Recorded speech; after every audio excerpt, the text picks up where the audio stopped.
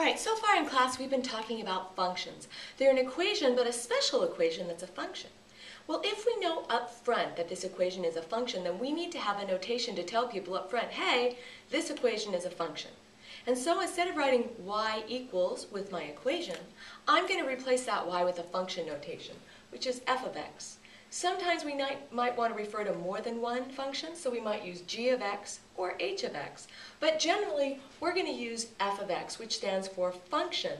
And remember, this is just a fancy way of saying y.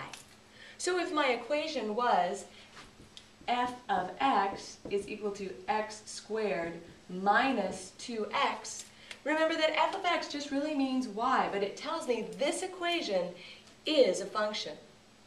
Now the other notation we're going to see is this. If I ask you to find f of 4. All right, what that means is this. I want you to find y, right, this is still y, if x is equal to 4.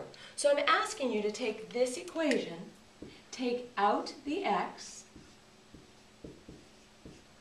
and put in what x is. And in this case, x is 4. So we're going to put a 4 in here and a 4 in here. But remember, this is still y.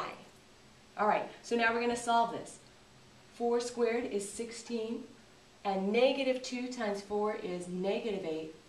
16 minus 8 is 8, so y is equal to 8. That means my ordered pair is going to be, if x is 4, then y is 8.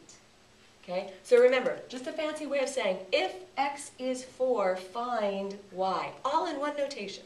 And remember, you know you love math.